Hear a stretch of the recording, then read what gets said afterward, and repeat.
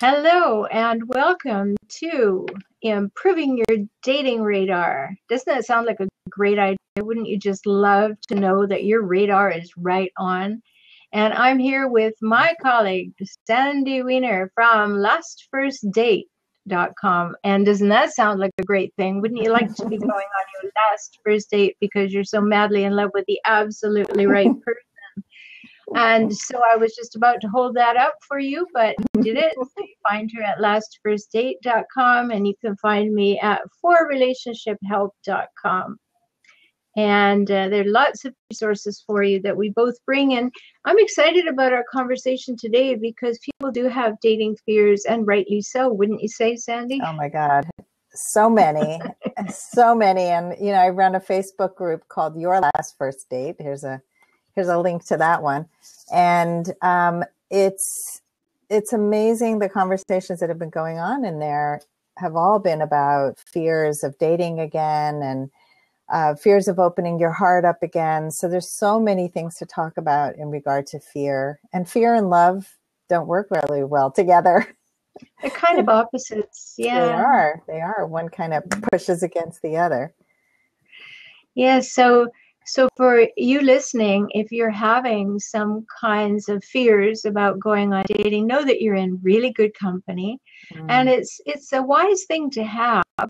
Not that you want to keep it, but it's a wise thing to take notice of so that you can do something about. And I know, Sandy, you as a dating coach work with people who are having these fears. So what do you think the first thing that people need to do when they realize they have these fears is?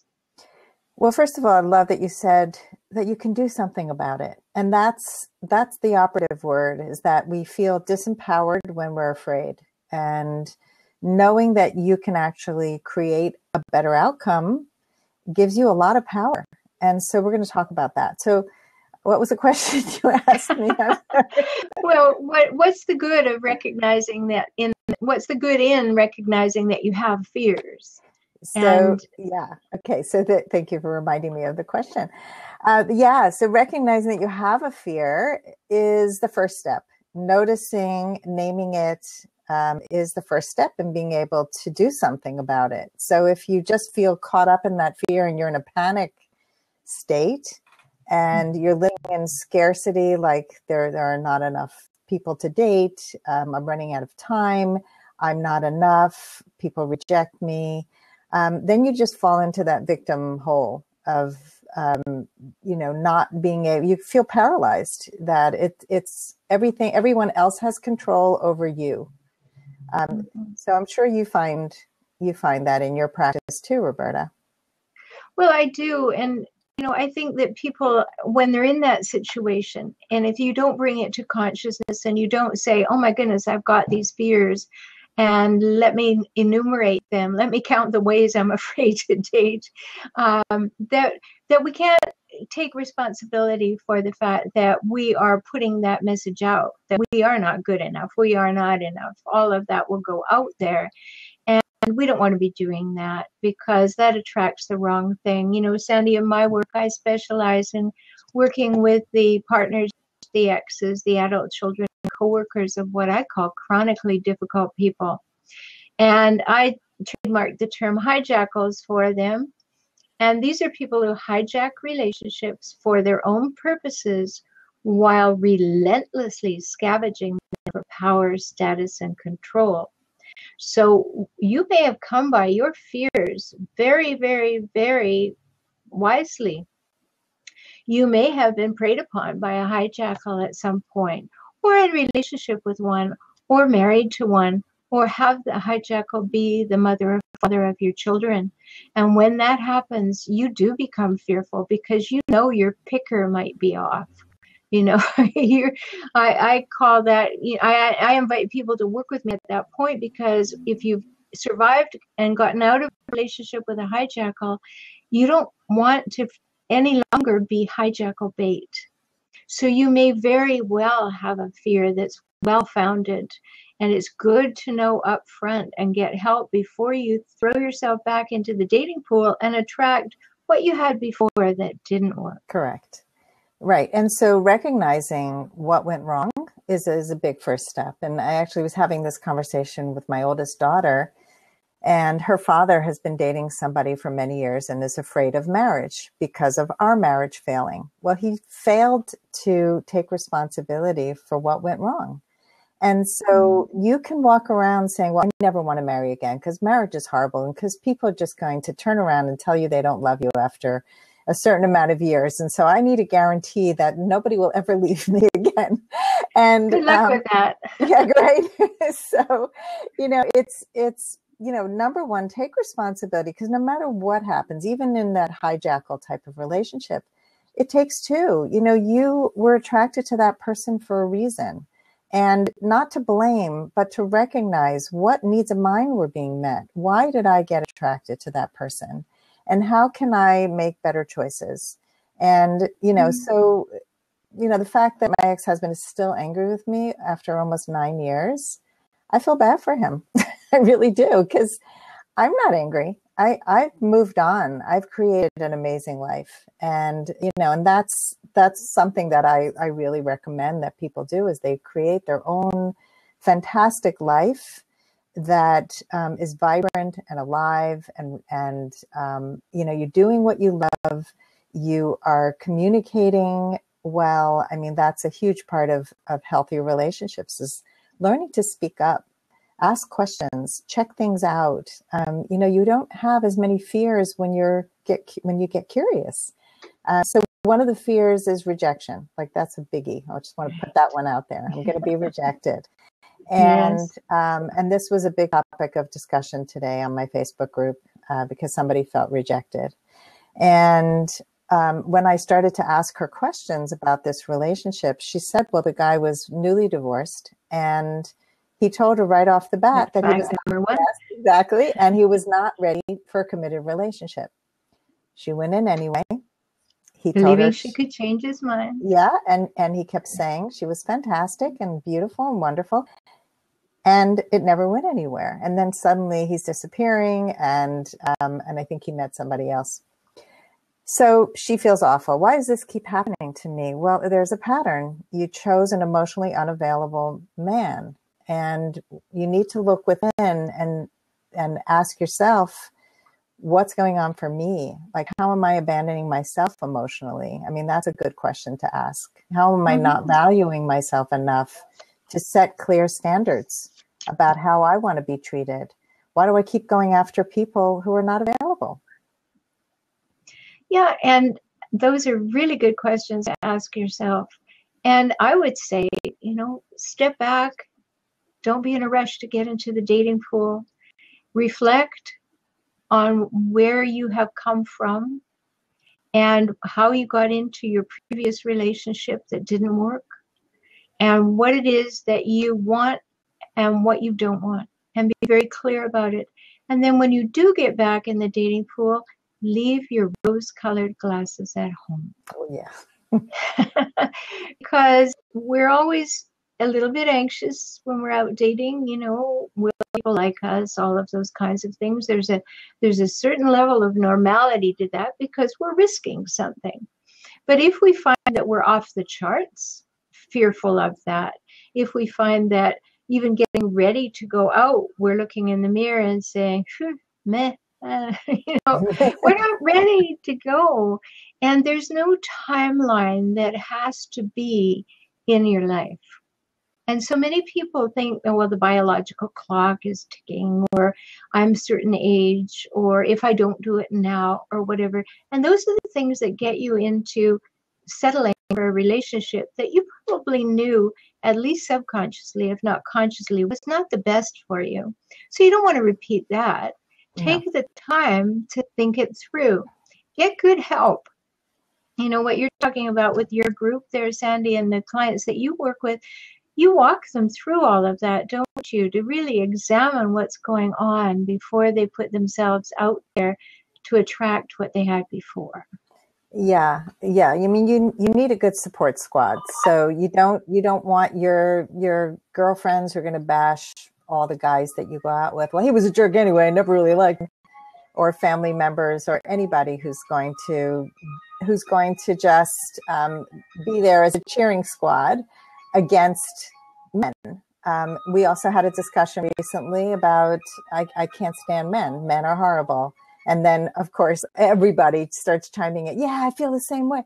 And I just jump in and say, let's take a step back here. You know, first of all, don't sweep with a broad brush.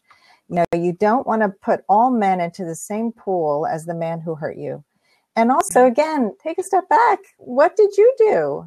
Did you allow him to treat you poorly and then tolerate and you're a people pleaser and you just smiled when you really hurt and he showed up late and you were really angry and you didn't say anything? And, you know, there are things that happen that you probably haven't addressed. And then you wonder why he treated you that way. And then you want to blame him or her for treating you that way. And I think it's very important for every single one of us, dating or not, to remember we're 100% responsible for teaching people how to treat us. Yep. And if you don't speak up, you just said it's okay. And don't be surprised when people keep treating you that way. Don't blame them. You didn't stop them. You had no boundaries. And I think many people in the dating world, Sandy, are too boundaryless. They're casting a wide net. They're saying, well, let me see who's out there. Let me be attractive to everybody and then I'll choose. And you really have to have some boundaries. Yeah. You have to know where it's okay with you and what's not okay with you. And that is not something that's negotiable. If it's not okay with you, don't accept it this time. Or maybe he didn't mean it. Or maybe she's not always like that. No, if you see it, note it. It's happening. And that's what I mean about leave your rose-colored glasses at home. Because when we're in that state of dating, we are so happy to justify and rationalize the poor behaviors of others. Right. And that's a pattern we don't realize often until we're quite far in and sometimes too late. Yeah. So when you've been tolerating behaviors and you're not stating your values and what's important to you, if a person crosses over a line, then that's something to work on. And that's where the empowerment comes. And practice with your mother. Yes, probably. Yeah. Practice with family members, 100%. That's like, I always say, you know, if you can't work it out at home, it's going to be really hard to work it out in the outside world, because those are where your biggest buttons are pushed. And, you know, your children, your parents, anybody who really pushes buttons, who knows you really well, who loves to crush down those boundaries and violate. I mean, my mother just went online. It's for the first time I got her set up on online dating. And she's been married twice. Her husband died about 2 years ago. And I know that if I don't set a clear boundary, she's going to call me every 5 minutes. And I don't understand. Why is he not calling me? And why is this guy not writing back? And how do I do? So what I did was I set clear boundaries. And I also videotaped with her a Zoom meeting, showing her, I shared the screen and I showed her how to navigate through the online dating world. And I said, watch this video if you have any questions. I also don't want to hear about any of her dates. I don't want to hear about sex. I don't want to hear about anything that crosses a boundary, right? But I have to say it, because if I don't, it will happen. It will happen. And so we need to do it, even with people who love to cross boundaries, who don't see the boundaries, that they don't, because it doesn't matter to them. It doesn't matter. If it matters to you, then you have to know what you want to do about it. That's right. And many of us are not very good at setting boundaries. No. You know, if I think about my entire practice over these last 35 years, one of the top topics is boundary setting. Because we, as you said earlier, we're raised to people please. And let's all be frank. Children need to people please in order to survive. It's something that we learn when we're little. You got to keep those giants happy, or they might not feed you, or they might not take you, or they might not do everything. So it's a survival skill. People pleasing is a survival skill when you're young. But there is a psychological point at which, in fact, too, that you need to individuate. And at those times, then you start understanding, I don't need to please that person. I need to have communication with that person. And then you begin to be assertive. And that would be the second big thing that I think we need to understand is you have the right to be assertive. And when you're dating, you're afraid to be because you want them to like you. And you don't want to offend them. And it's too early to really let them know what you think or whatever you're telling yourself in your head. But we have the right to be assertive, every one of us. And what assertive means is that you will speak on your own behalf about yourself only. Here is what I think. Here is what I feel. Here is what I need. Here is what I want. And in my book, Kaizen for Couples, I have 2 chapters on that. And I developed that because it's really essential. I don't like the idea of iMessages. We used to teach them in corporate training and everything. I didn't like it. So I developed what I call the personal weather report. And that is to go within and answer those 4 questions. What am I thinking? What am I feeling? What do I need? What do I want right now? Mm-hmm. And to become conscious of being able to do that. And never to say a word about the other person. Do not even use the word you in your conversation when they're giving a personal weather report.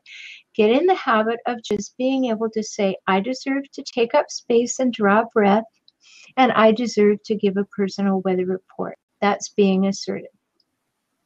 Yes.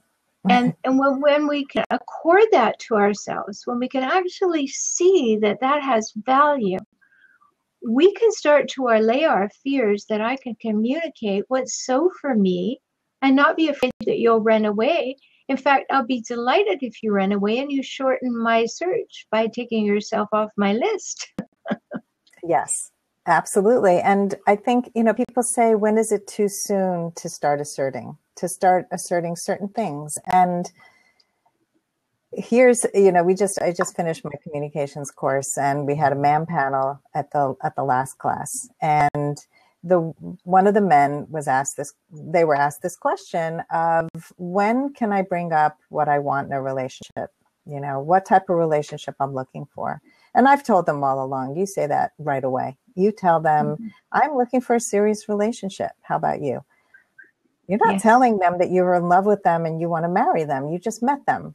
But these are your standards. And I think people are afraid to say that because they think it means I am pressuring you to have a relationship with me. So don't say that. And the other thing, so anything, like if time is important to you, if accountability is important to you, you let the person know. And I think one of the hardest things with assertion is the tone of voice. So I think without the proper skills, your tone of voice is often pissy, you're holding back your anger. So you haven't really worked through, what am I feeling? What am I needing? You're just launching into, this is really hurtful. Yeah. Right. Stay away. So a boundary is not pushing you away. It's actually creating connection through protecting your own needs and values, keeping yourself sane. And if a person can comply with what you need and respects what you need, in addition to being able to assert what they need, and then you can begin a dialogue around that, then you have a start of a healthier relationship. Yeah, exactly. That's well said. Because if we're afraid to put out who we are and what we want, then the sky's the limit. We could get anything. Yeah. And who would have asked for that? Well, you would have, because you didn't say what you were looking for. And therefore, you did not set the tone for where this relationship is going. And it's less than honest to not do that. This whole idea of keeping your options open. I think it's a little bit overrated in so many ways when you get into the dating scene, because if you're clear, as you say, I want a serious relationship. When I met my husband, I met him online. And in my profile, what stood out for him was I said, I want a world-class relationship. I won't settle for less. So if you're not willing to put in the time, don't contact me. Yeah. Good for you. And wow, there were people who didn't believe me, of course. What do you mean by that? But my perfect mate read that line and said, me too. And he probably wanted to show you that he could be that guy. That's the added advantage to stating your needs. The right guy says, oh, well, she's a woman of value. Let me show her how I can be that man. Otherwise, you're just accepting crumbs. You're accepting whatever. You're hoping somebody's going to change. If I could really picture all the relationships I had before I met my husband, pretty much all of the ones where I liked a man, I would never open my mouth. I had no idea where I stood. And I never trusted that I was loved because I was afraid to find out. So, I mean, I had one relationship that lasted a few months and it remained platonic for 3 months. I mean, we saw each other all the time. He had me over for dinner. He made dinner. He gave me massages. I mean, we played ball together. We did everything together and it stayed platonic. And then I found out he was engaged. I was devastated. Devastated. Oh, wow. So he had been dating somebody the whole time. But I had no idea. I thought he was going to be my husband. I was totally convinced. So, you know, it's like you can have a whole scene in your head, but if you never speak up and you never really say, this doesn't work for me. Here's what I really want. If that's not going to work for you, that's fine. But I have to go and find a person where it will work. And I just wrote about this for the Good Men Project last week. I wrote about red flags that you can pick up on the phone, on the first phone call. There are so many things that get said on a first phone call that you will not pick up in a text or in an email, because email and text do not have tone, and you can sound amazing. People have these long relationships through written word. And then as soon as you speak or see each other, it's a completely different relationship. So I advocate for seeing each other as soon as possible in an online dating kind of situation. Yeah. And what happened with this guy is he sounded great in text and email. And I said, I'd love to talk. And he lived far away. So I wanted to make sure there was a connection worthy of really spending time on.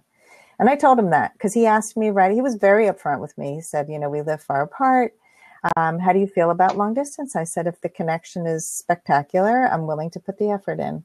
So I was the one who asked to speak.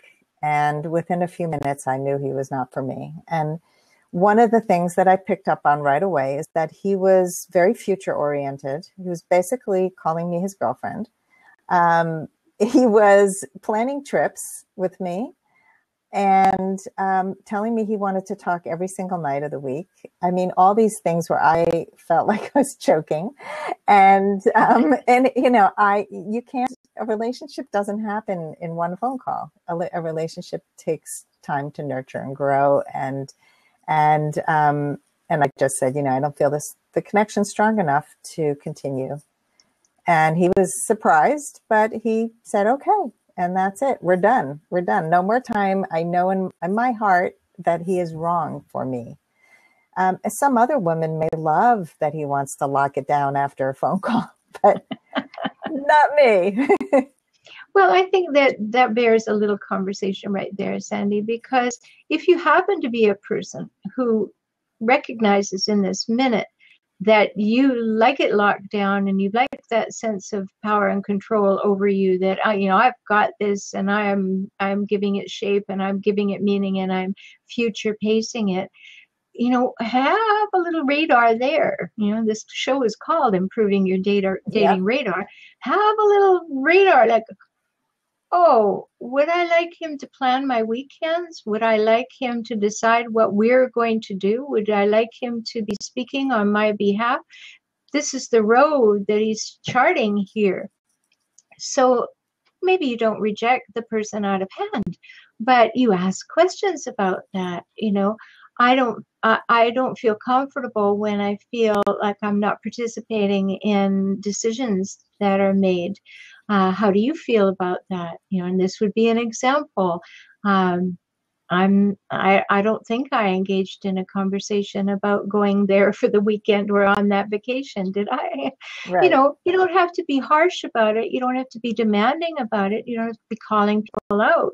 You can still be engaging in communication, which is kind and honest at the same time, which is the hallmark that I give everyone for communication.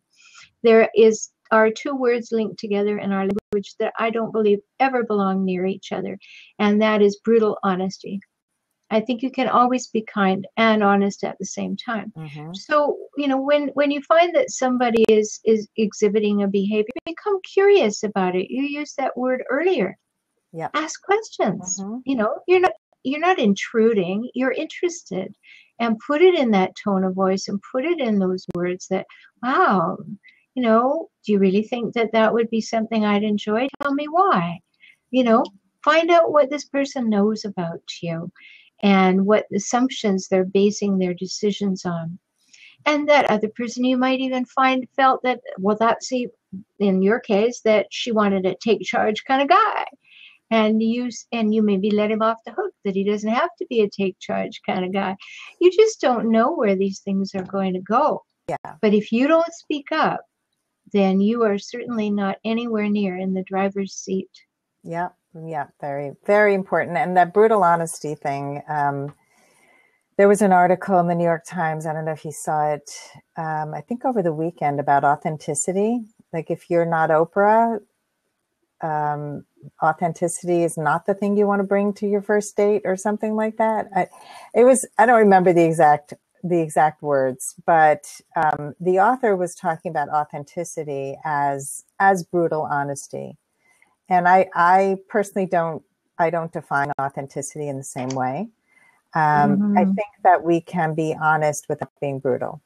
And I think that we also have to have a filter. I think that we don't just blurt out everything, especially in a first phone call or a first date. It's a slow build. And one of the things that I once heard Brene Brown say that I loved, I think she said it in a podcast, was that relationships are like twinkle lights. So her twinkle lights that she has strung in her living room, it's like each time a friend does something that solidifies the relationship, you turn on another twinkle light in the long strand of twinkle lights. So it's not a disco ball. It's a little light, and each light connects to the next light. And that's how I see relationships usually building in a healthy way. We don't have to turn on the entire, 6,000 watts.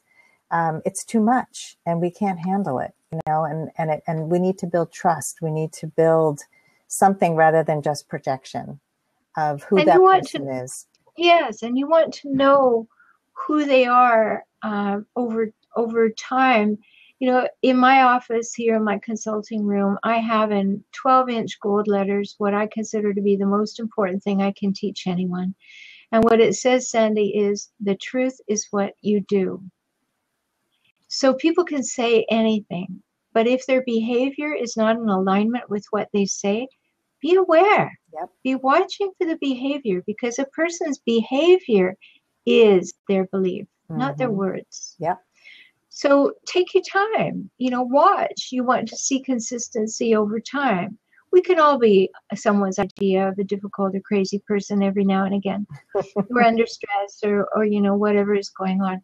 But it's who we are most of the time that matters. So take your time and watch for that. Yeah. So you can allay your fears. Like, they don't have to like you, and you can't make them like you.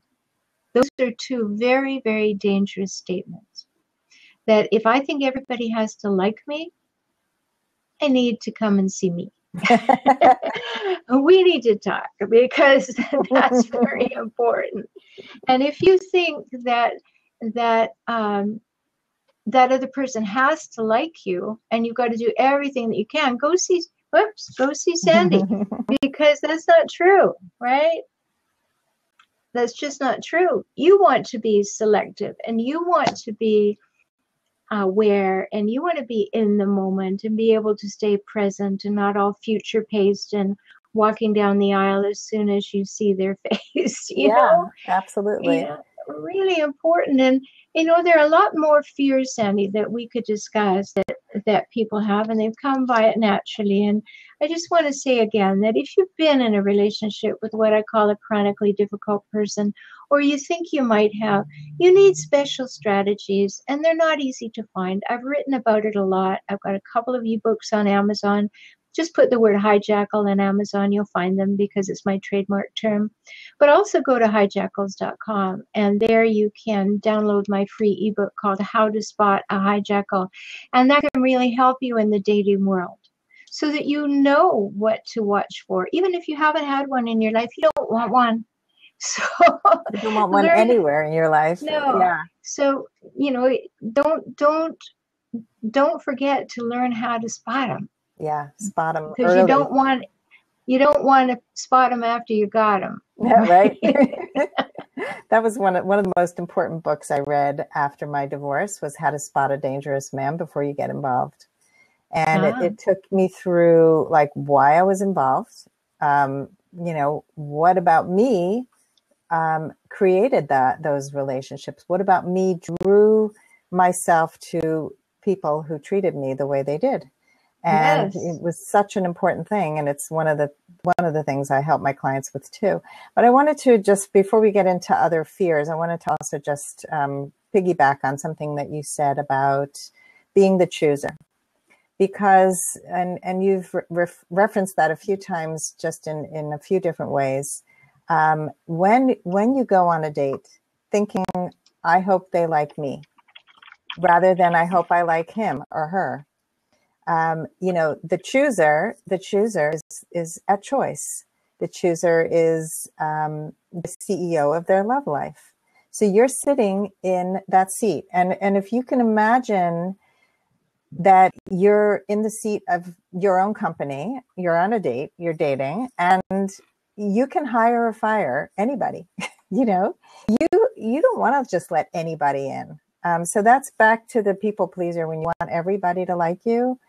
And I know from, being a businesswoman as well as a person who's dating that I don't want to be liked by everybody. It means that I have no personality, that I'm just going to please everyone, which will make me completely neutral.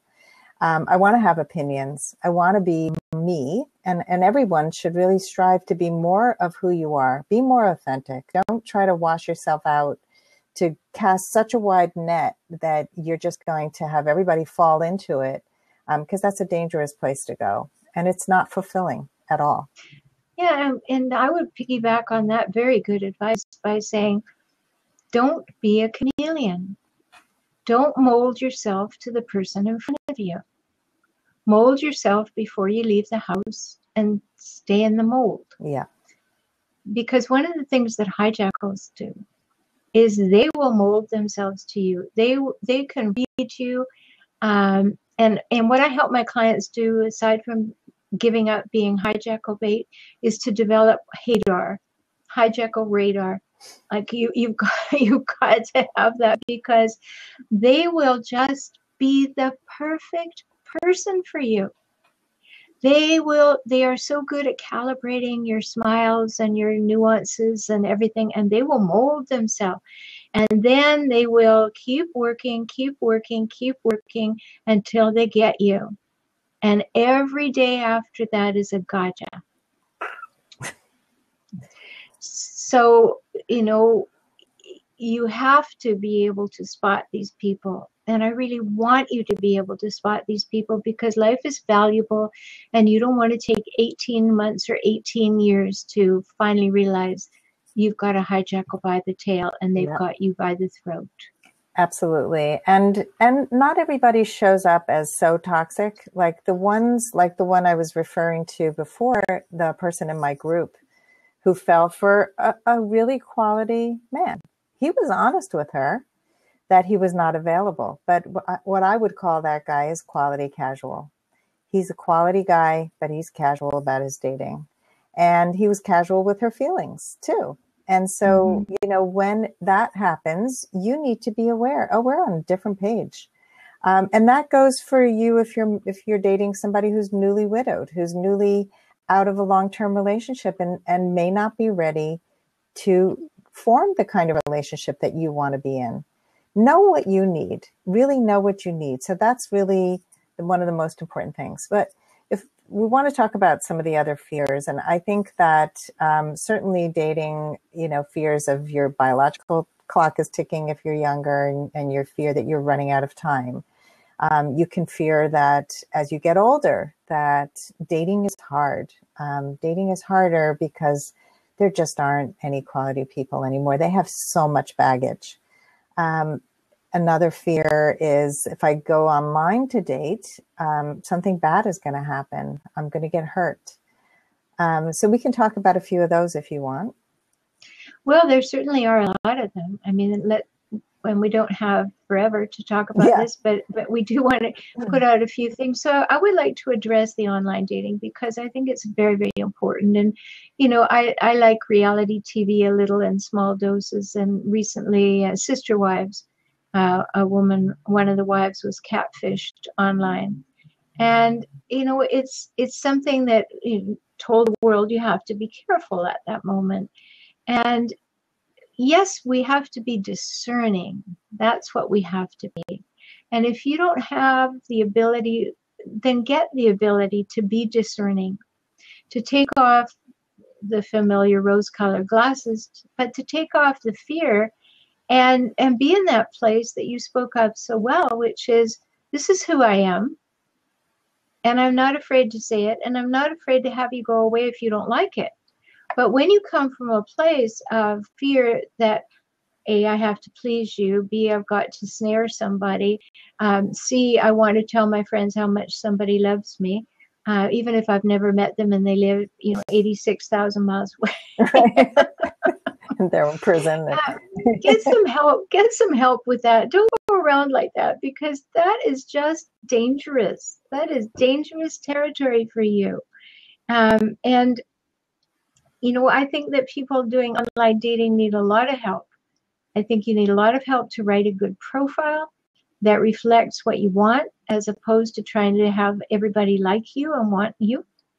There's so many things. So what would you say is the biggest fear about online dating, Sandy? So I think the scammers are a big one, like you mentioned, the catfishers, the romance scammers. And I want to say that you don't have to be a person who's clueless to have this happen to you. It happens to the most intelligent, incredible people who, again, want to believe so badly that this person is the right person for them. Because, again, they're like the hijackals.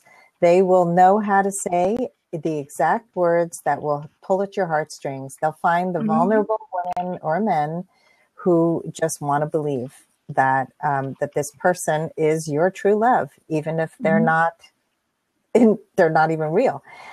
There was an NPR thing I heard once a long time ago where a really smart reporter fell in love with a robot who was in like Russia. I mean, the robot knew how to echo the words and mirror him so well that he fell in love. And I mean, people have sent so much money. So there's so much written, and I've written about this a lot on my blog. So if you just, go into my blog, there's stuff about dating dangerous people, about romance scammers. So that's the first one. And I would say it's not so common. This catfishing and romance scammers makes up a very small percentage of what happens on online dating. That's horrible. The other thing is, people fib. There's big fibs and there's small fibs. And so the ones that I call like white lies are men tend to fib more about their height and women tend to fib more about their age. I don't think these are huge. Their weight. And their weight, yes. I think everybody fibs about their weight, their age. I think a lot of people are just a legend in their own mind. And I think that people really get sort of this notion that they're so young and everybody, if you look on online dating, everybody's younger than the next person. I feel and look younger than my age. I feel 20 years younger. Great. It's great that we all feel so vibrant and young, but you have to really meet the person and see what they're like in person. So again, it's the energy exchange that happens on a first date. Or if you're far away and you're okay with long distance dating, get on the phone and then get on a video chat. Really get to the next level, because you don't want to build and build and build and project. Another fear with online dating, I think the biggest thing is it's so overwhelming for people. And now there are so many phone apps that limit the amount of people you see, like Bagel Meets Coffee. or coffee meets bagel. I forget which goes first, but it's, they give you one match a day. That's doable. You know, you either pass or, you know, you like them.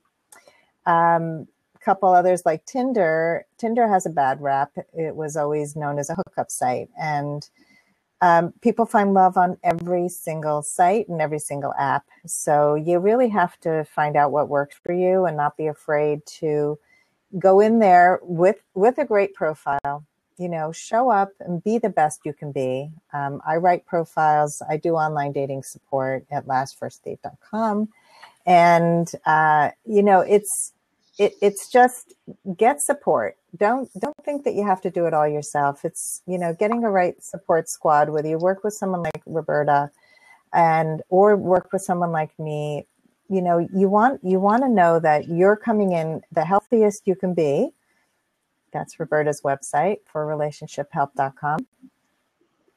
And, you know, get the best photos out there. The selfies. Oh my God, like, stop with the selfies. There's so many where it's in the bathroom mirror and it's, I don't want to see your toilet, really.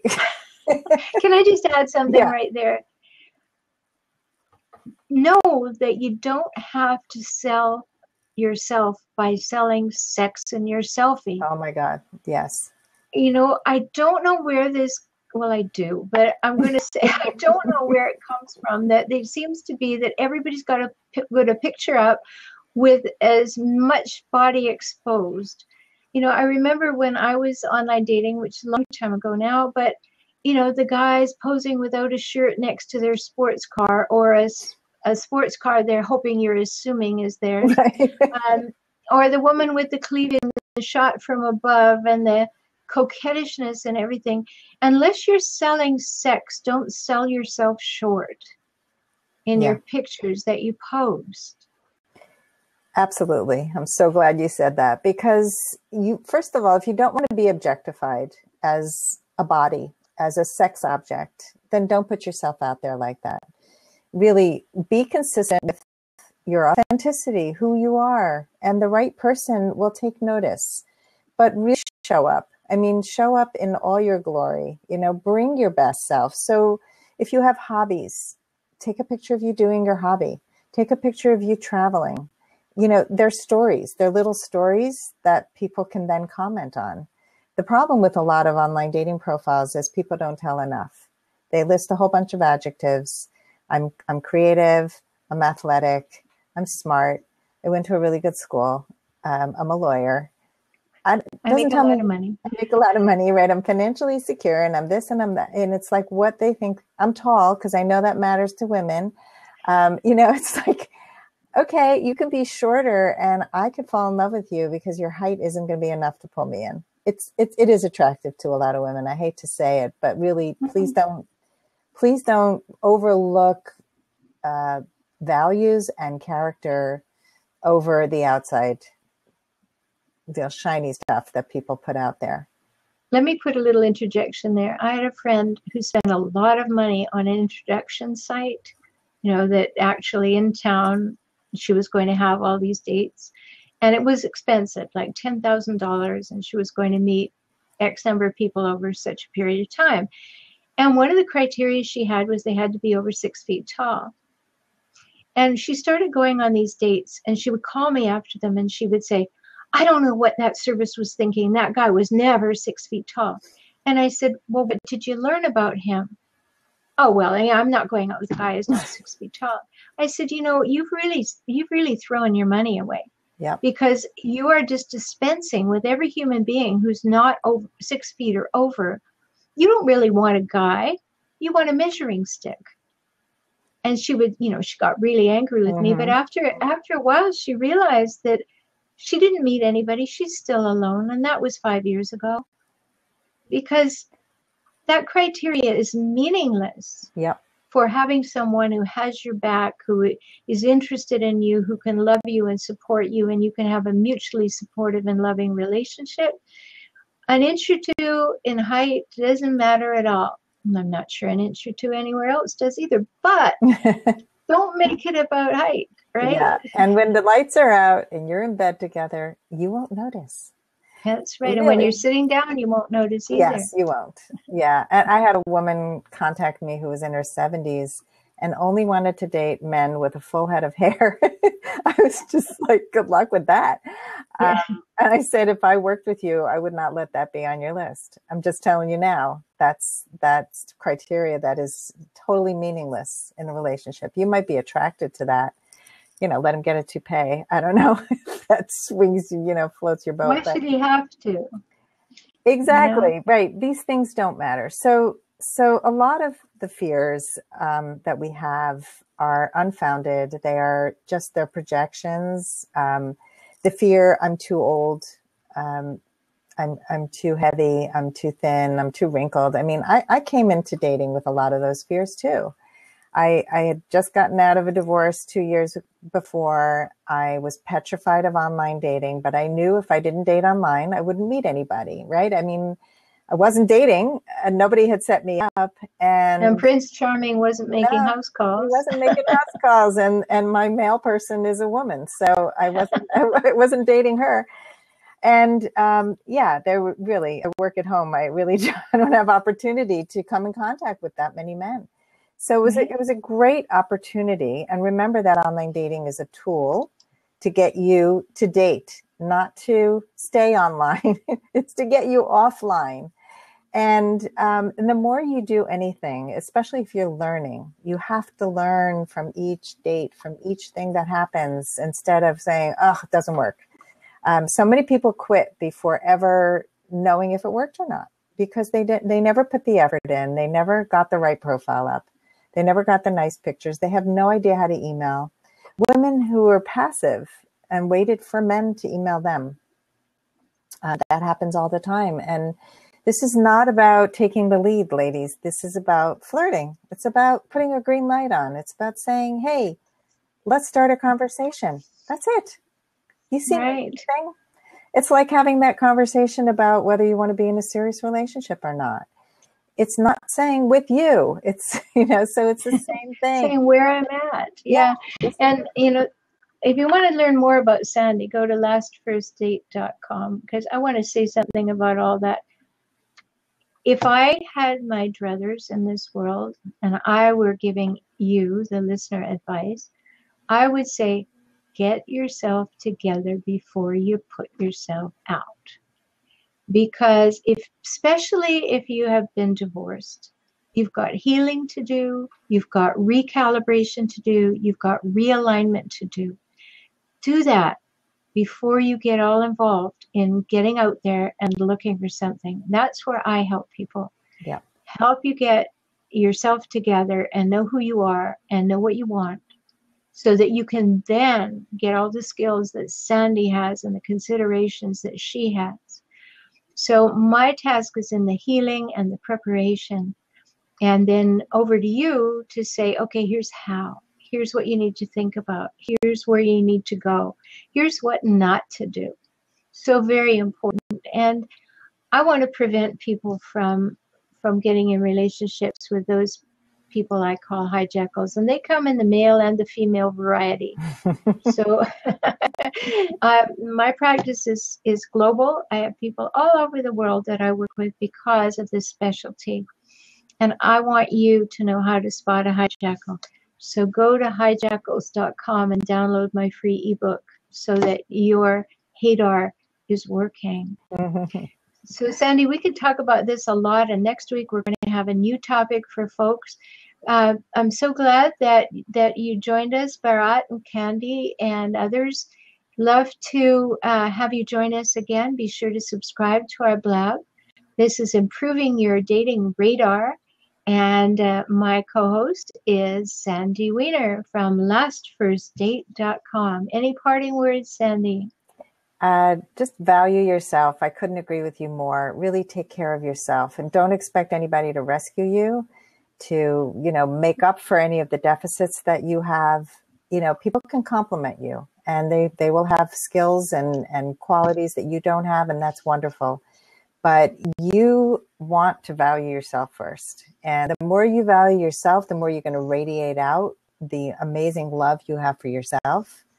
And it's going to make dating so much better. It's fun, actually, when you do the work. Absolutely. I mean, meeting people is great when you're feeling centered and good. Yes. And that's my job. And I'm going to help you do that if you come in and we talk. Know that you can have a free consultation, so you can sign up at forrelationshiphelp.com. Yep. And the last thing that I would say is, remember, when you're watching folks, be paying attention to what they do and whether it matches what they say. Absolutely. Don't get sucked in by the words. So, Sandy, until we're together again next week, I hope that everything goes smoothly in the dating world and everywhere else for all of us. Bye, everybody. Bye.